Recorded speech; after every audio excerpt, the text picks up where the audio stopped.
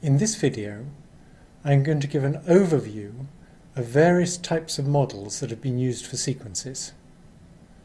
I'll start with the simplest kinds of models, which are autoregressive models, that just try and predict the next term in a sequence from some previous terms. I'll talk about more elaborate variants of them using hidden units. And then I'll talk about more interesting kinds of models that have hidden state and hidden dynamics. These include linear dynamical systems and hidden Markov models. Both of these are quite complicated kinds of models, and I don't expect you to understand all the details of them. The main point of mentioning them is to be able to show how recurrent neural networks are related to models of that kind.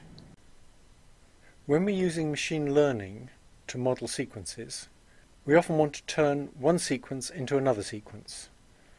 For example, we might want to turn English words into French words, or we might want to take a sequence of sound pressures and turn it into a sequence of word identities, which is what's happening in speech recognition. Sometimes we don't have a separate target sequence, and in that case we can get a teaching signal by trying to predict the next term in the input sequence. So the target output sequence is simply the input sequence with an advance of one time step.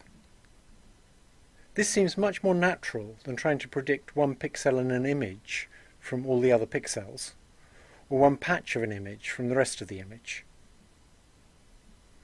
One reason it probably seems more natural is that for temporal sequences there's a natural order to do the predictions in, whereas for images it's not clear what you should predict from what. But in fact, a similar approach works very well for images. When we predict the next term in a sequence, it blurs the distinction between supervised and unsupervised learning that I made at the beginning of the course. So we use methods that were designed for supervised learning to predict the next term, but we don't require a separate teaching signal. So in that sense it's unsupervised. I'm now going to give a quick review of some of the other models of sequences before we get on to using recurrent neural nets to model sequences. So a nice simple model for sequences that doesn't have any memory is an autoregressive model. What that does is take some previous terms in the sequence and try and predict the next term basically as a weighted average of previous terms. The previous terms might be individual values, or they might be whole vectors, and a linear autoregressive model would just take a weighted average of those to predict the next term.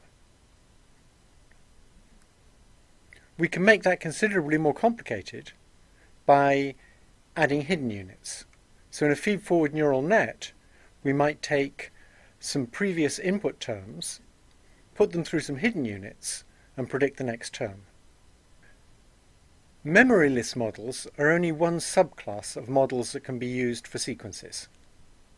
We can think about ways of generating sequences, and one very natural way to generate a sequence is to have a model that has some hidden state, which has its own internal dynamics.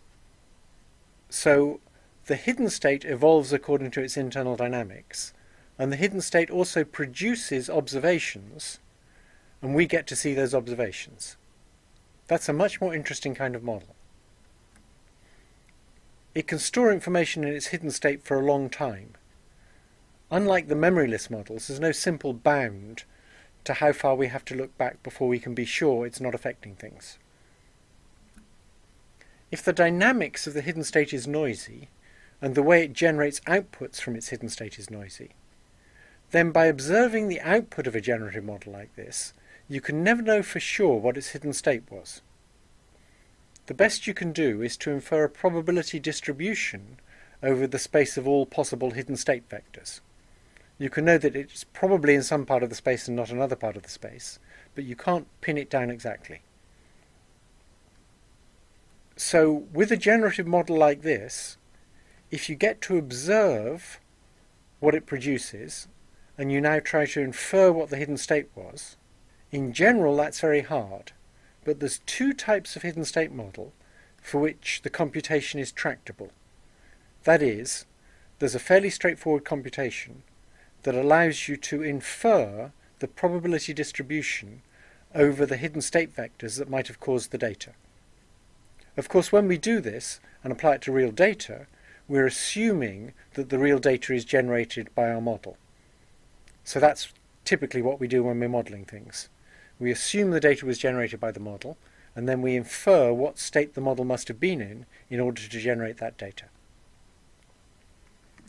The next 3 slides are mainly intended for people who already know about the 2 types of hidden state model I'm going to describe. The point of the slides is so that I make it clear how recurrent neural networks differ from those standard models. If you can't follow the details of the 2 standard models, don't worry too much. That's not the main point. So one standard model is a linear dynamical system. It's very widely used in engineering. This is a generative model that has real valued hidden state. The hidden state has linear dynamics shown by those red arrows on the right. And the dynamics has Gaussian noise so that the hidden state evolves probabilistically. There may also be driving inputs shown at the bottom there, which directly influence the hidden state. So the inputs influence the hidden state directly. The hidden state determines the output. To predict the next output of a system like this, we need to be able to infer its hidden state. And these kinds of systems are used, for example, for tracking missiles. In fact, one of the earliest uses of Gaussian distributions was for trying to track planets from noisy observations. Gauss actually figured out that if you assumed Gaussian noise, you could do a good job of that. One nice property that a Gaussian has is that if you linearly transform a Gaussian, you get another Gaussian. Because all the noise in a linear dynamical system is Gaussian, it turns out that the distribution over the hidden state, given the observations so far, that is, given the output so far, is also a Gaussian.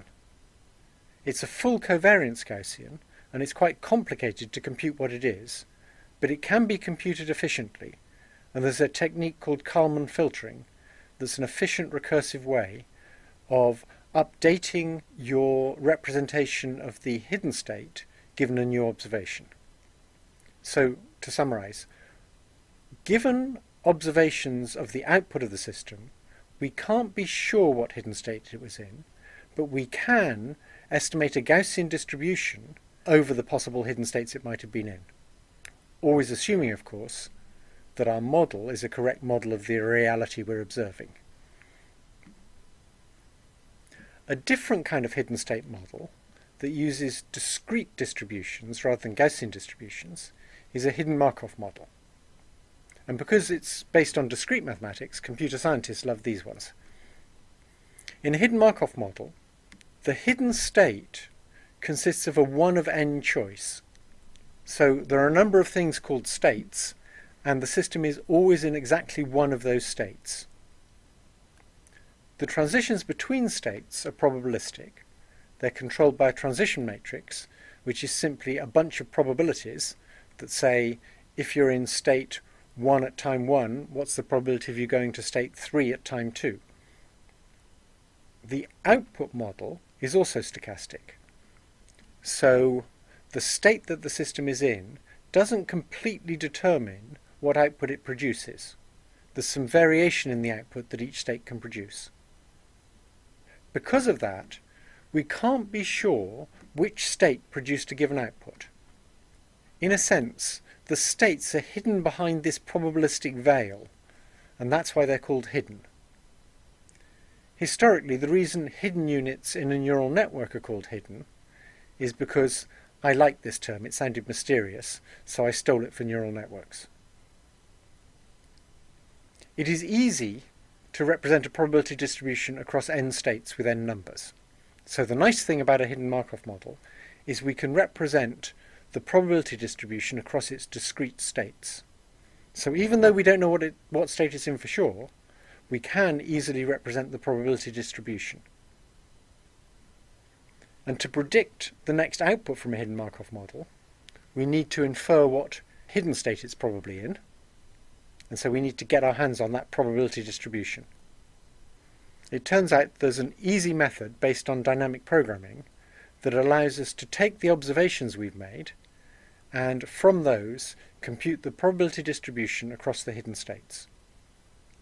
Once we have that distribution, there's a nice elegant learning algorithm for hidden Markov models, and that's what made them so appropriate for speech. And in the 1970s, they took over speech recognition.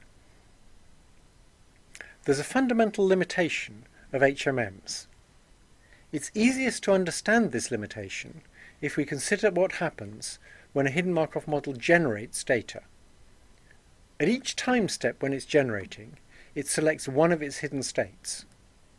So if it's got n hidden states, the total information stored in the hidden state is at most log n bits.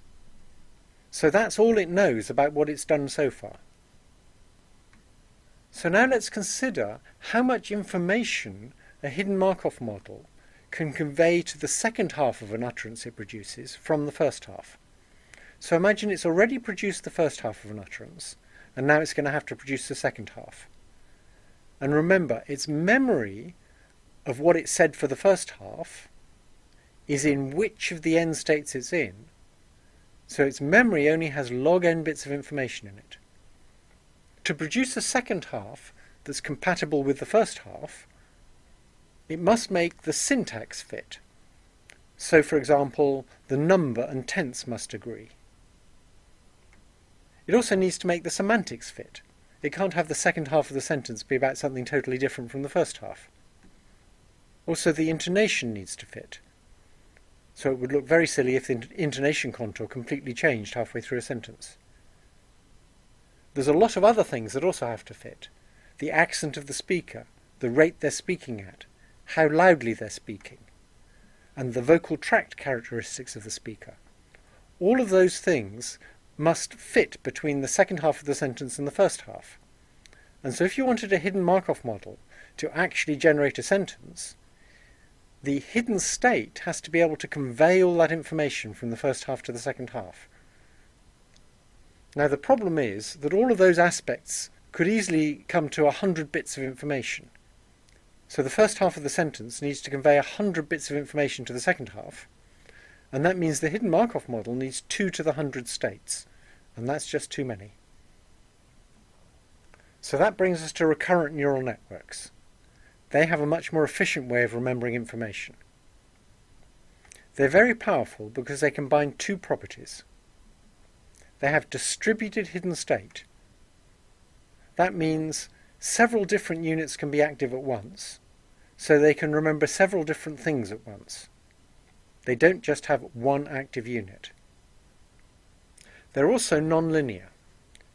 You see, a linear dynamical system has a whole hidden state vector, so it's got more than one value at a time, but those values are constrained to act in a linear way so as to make inference easy, and in a recurrent neural network we allow the dynamics to be much more complicated. With enough neurons and enough time, a recurrent neural network can compute anything that can be computed by your computer. It's a very powerful device. So linear dynamical systems and hidden Markov models are both stochastic models. That is, the dynamics and the production of observations from the underlying state both involve intrinsic noise. And the question is, do models need to be like that? Well, one thing to notice is that the posterior probability distribution over hidden states in either a linear dynamical system or a hidden Markov model is a deterministic function of the data you've seen so far. That is, the inference algorithm for these systems ends up with a probability distribution, and that probability distribution is just a bunch of numbers, and those numbers are a deterministic function of the data so far. In a recurrent neural network, you get a bunch of numbers that are a deterministic function of the data so far, and it might be a good idea to think of those numbers that constitute the hidden state of a recurrent neural network. They're very like the probability distribution for these simpler stochastic models. So what kinds of behaviour can recurrent neural networks exhibit? Well, they can oscillate. That's obviously good for things like motor control, where when you're walking, for example, you want a nice regular oscillation, which is your stride. They can settle to point attractors. That might be good for retrieving memories. And later on in the course, we'll look at Hopfield nets, where they use the settling to point attractors to store memories. So the idea is you have a sort of rough idea of what you're trying to retrieve.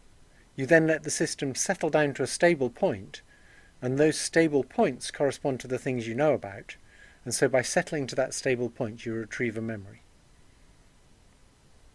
They can also behave chaotically if you set the weights in the appropriate regime.